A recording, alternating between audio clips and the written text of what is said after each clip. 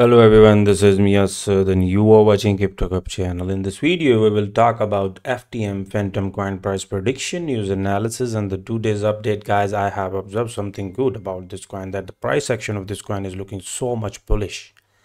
Here you can see this the price is still standing at 31 cents, and after breaking out from the 30s area, the coin is still holding very well and going good. We will talk in a detail.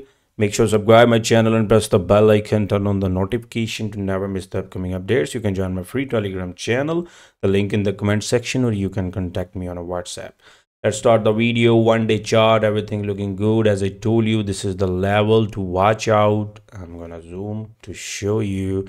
We have a breakout from this, but the price was like moving like this, and we were having rejection and the correction. And I think so this time, last time we will discuss what happened.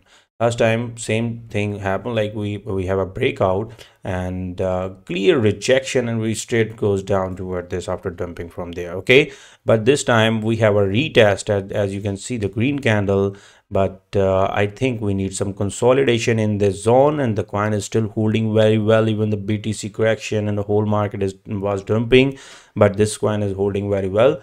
And this is the very strong resistance, because after that there could be a lot of upside in this coin toward 38 cents or 45, or even we can reach toward the 60 cents, guys, maximum within next few weeks, as we got the volume. But the coin is moving so slowly, and the price action is looking so strong. I think this is a good investment. Still, it's a good investment. Okay, but we need a consolidation here for some days to take another entry in this coin.